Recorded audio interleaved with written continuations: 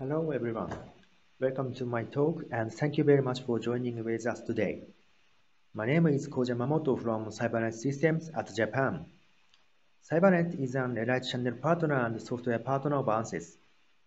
Apart from selling CS software and providing technical support and professional services, we also develop our own CS software, many of which are implemented as extensions to Ansys software. The product we are going to show you today, Multiscale.Sim, is also one of them. It is a free integrated add-on tool for Ansys software that can be used for multiscale simulation and analysis. We believe that Multiscale.Sim can contribute to your product development process in a wide range of fields. So, I'm going to introduce the product outline and some analysis examples today. So, this is the agenda. First, I will talk a little bit about the multiscale analysis and the materials multiscale analysis can be applied to. This introduction should give you an idea about how you can use Multiscale.Sim in your product design process. Then, we will look at the functional overview of our product. I do not plan to go into technical details extensively, but we will discuss enough to understand the whole analysis process. Next, we'll show you some analysis examples. There are so many analysis results. However, today I'd like to introduce only a few use cases coupling with Ansys product. This is because the biggest advantage of Multiscale.Sim is the complete integration with Ansys Workbench. Multiscale.Sim can generate synergy by linking the various Ansys products such as Ansys Composite Prepost, Ansys Design Explorer, and Granta, and so on. Finally, I will do a quick recap of what we discussed. Okay, so some of you may already know about multiscale analysis, but I'd like to start by giving a basic overview so that everyone gets a little bit of a background. I will explain about multiscale analysis in detail by using this example of honeycomb sandwich structure. They make a significant contribution to weight reduction of aircraft or solar panels and so on. It consists of honeycomb-shaped core layer that contains a large amount of air and skin layer that is more rigid than the core. This material has a non-homogeneous structure when you look at it from a microscale perspective. Core layer has non-homogeneous structure in sub-millimeter scale. Skin layer materials changes depending on the case. If you use fiber-reinforced plastic, then its non-homogeneous structure is in sub-micron order scale. Materials behavior for each layer strongly depends on this non-homogeneous structure. In terms of calculation cost, it is unrealistic to directly model these non-homogeneities and incorporate them into the shape model of the actual product. Because the actual product can be several meters, so there is a large gap between the actual product and the microstructure scale like you can see on the right. Inevitably, there is going to be a huge number of elements if this microstructure was to be modeled directly. So, how should we resolve this problem? That is where multiscale analysis comes into the picture. Let's try to resolve this problem based on multiscale analysis. I will explain the modeling approach from three different viewpoints: micro, meso, and macro. During microscale approach, analysis is performed using the model that actually represents a non-homogeneous structure. The stress distribution due to inhomogeneity can be observed in detail, but it is generally not recommended in terms of calculation cost. On the other hand, mesoscale model means a shape in which the inhomogeneity of each layer is simplified by homogeneous solid elements. Accuracy of results can be significantly degraded if the core region is filled with the same property as a metal making the wall. So the homogenized core layer elements are replaced by equivalent material properties that represent the mechanical properties of honeycomb structure. The macroscale approach uses an analytical model with a higher level of abstraction. In other words, thickness information is represented by only one element that also has equivalent material constants of layered structure. This is an example for analysis results by each approach using simple boundary conditions. Contour images are showing the displacement of the component for out-of-plane direction. In the microscale model, it can be observed that the displacement distribution on the wave is caused by non-homogeneity of the core layer region. This cannot be observed in the homogenized meso and macroscale model. The results of such reduction means the averaged results within the microscopic structure. You can see that the maximum displacement value is almost the same in all three different approaches. It is very important to obtain accurately equivalent material constants in order to simplify the model while keeping analysis accuracy. Now, let's move on to see a functional overview of Multiscale.Sim. I have summarized the requirement for multiscale analysis tool from a micro and mesoscale viewpoint. The information is broadly divided into basic features and usability.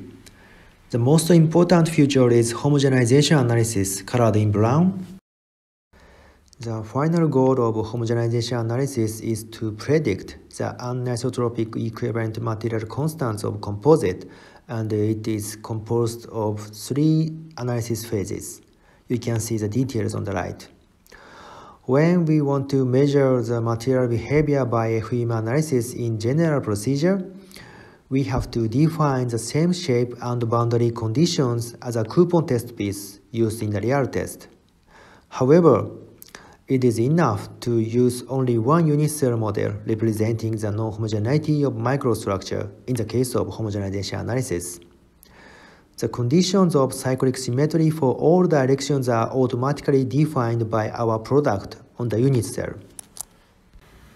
Then, the virtual material test with an external load is performed while satisfying those conditions.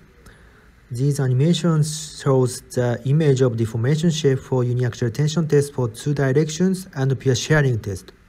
Actually, Multiscale.Sim can freely define any deformation load. The output of these virtual material tests is macroscopic material response. In this image, a stress-strain curve is showing. Finally, we can get equivalent material constants as a result of curve fitting. You will be extremely satisfied about usability because Multiscale.Sim is completely integrated in Ansys Workbench by the HCT. You don't need to worry about running another GUI because most of the conditions for homogenization analysis can be set on the mechanical GUI. Multiscale.Sim also provides a template to automatically create a microscale model, which is implemented in Design Modeler and SpaceGrame. I will show each feature in a little bit more detail. First step is about a template to create microstructure. It is not realistic to make microstructure manually by general CAD tool due to its complexity. What you can see here is a sum of the microstructure which can be created using our tool. The solid model is created automatically based on the geometrical information such as volume fraction of filler and so on.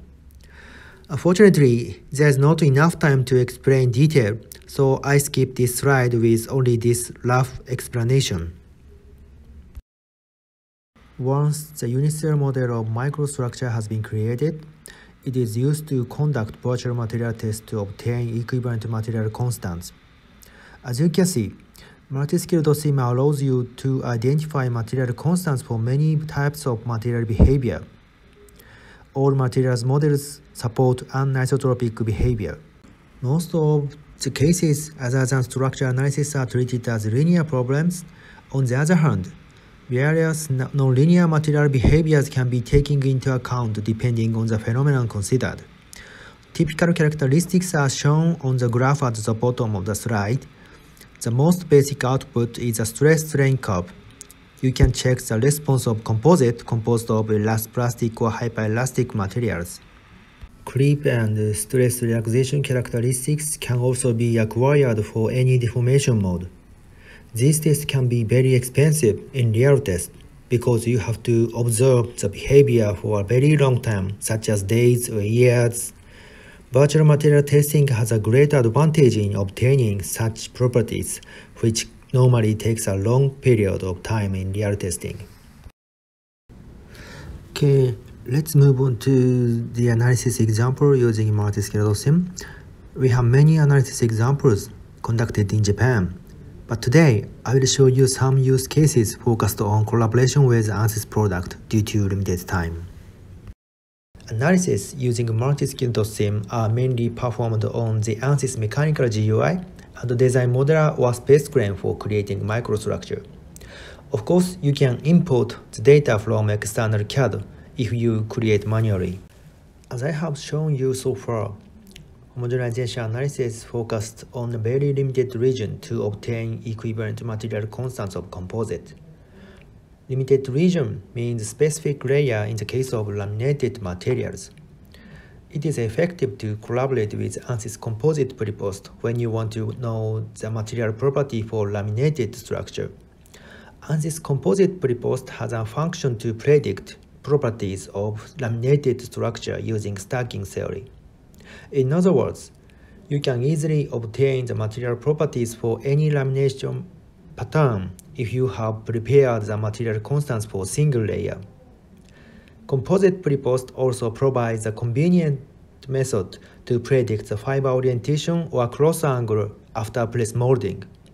You can perform more accurate analysis results of the product manufactured by press molding if you prepare the cross angle dependent material constants from homogenization analysis.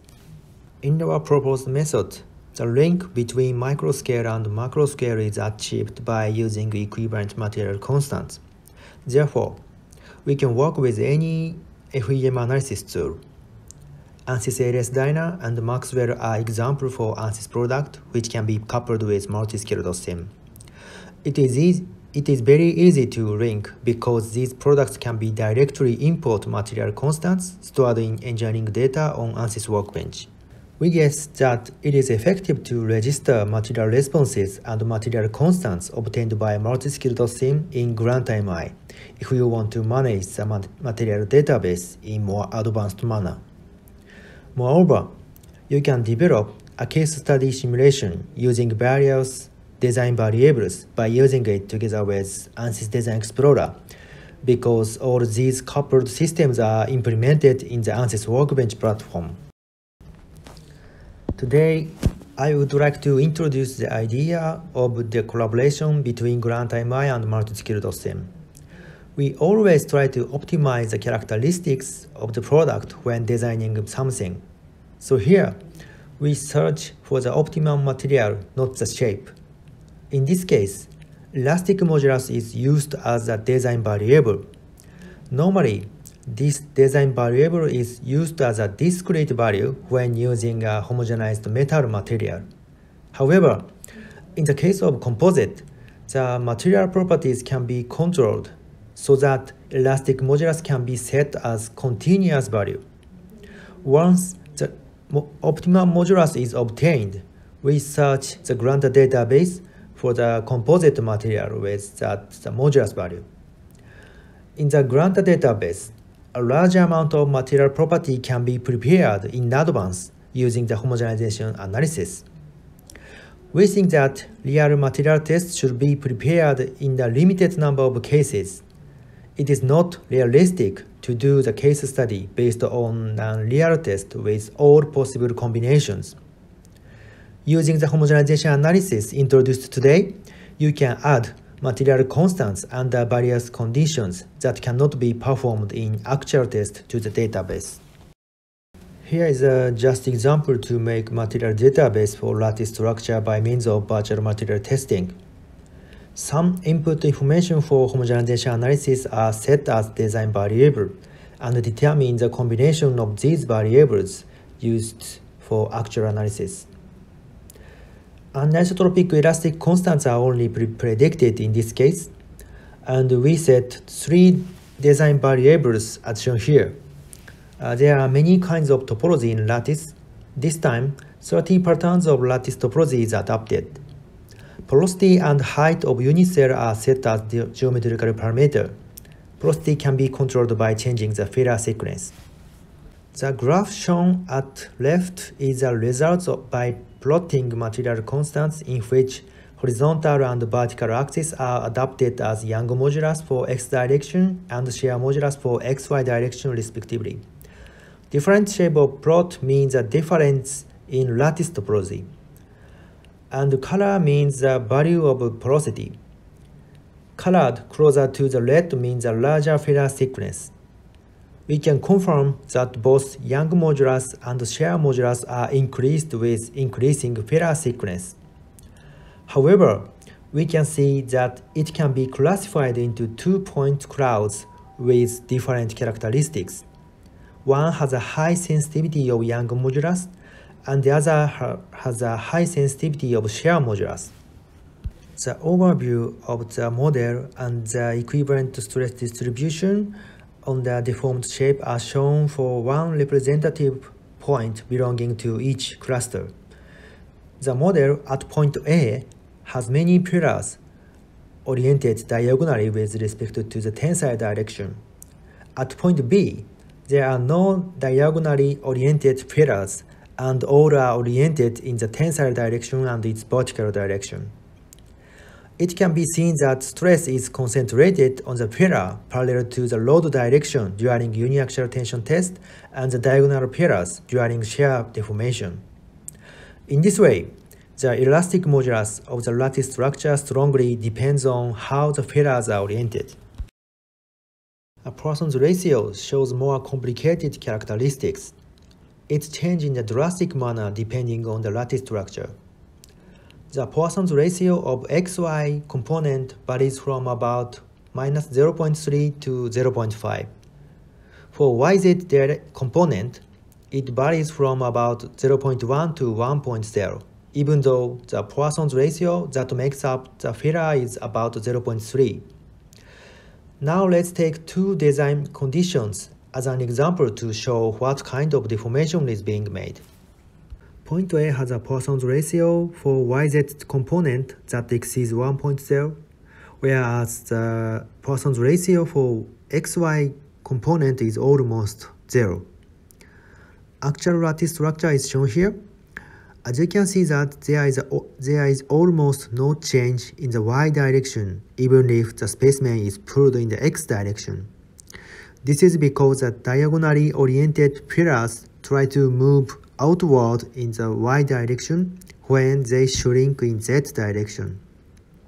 On the other hand, when tensioning in the y direction, the diagonal pillars move in the direction of reducing the sequence. In this way, geometric rotation strongly affects the macroscopic material behavior. Poisson's ratio at point B is also changing by the same reason. In this structure, despite doing tensile testing in the x direction, the model extends in the y direction as well. This means a negative Poisson's ratio. We need to prepare a large material database in order to make the best use of the characteristics of the lattice structure. This process can be achieved very efficiently by virtual material testing. So, we are reaching the end of today's presentation. I'd like to finish my presentation while showing the slide to summarize what we discussed. We are also exhibiting at the virtual booth during this event, so I will be grateful if you could come to our booth when you are interested in the detail. Thank you very much for your attention, and we are looking forward to working with you. Goodbye.